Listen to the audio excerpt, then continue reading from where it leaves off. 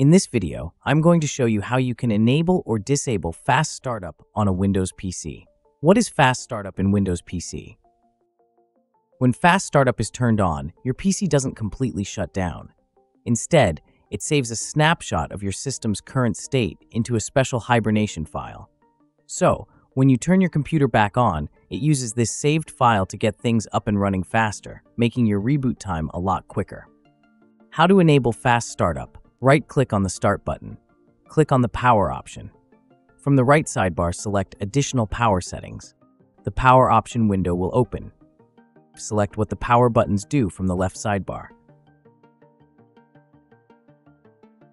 The System Settings window within the Power option will open.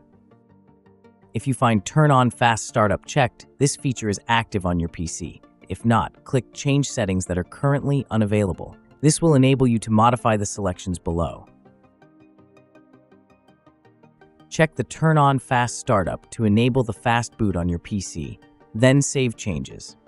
However, due to some potential issues with the compatibility issue with hardware components like keyboard or mouse, and its impact on the system update as it requires a complete reboot, you might sometimes need to disable fast startup. In that case, follow the same steps and uncheck Turn on Fast Startup. Then save changes. If you want to know more, I have written a detailed blog on this topic. The link is provided below. Hope you like this video. If you want to watch more videos related to Windows tips and tricks, then subscribe to this channel. Till then, happy troubleshooting.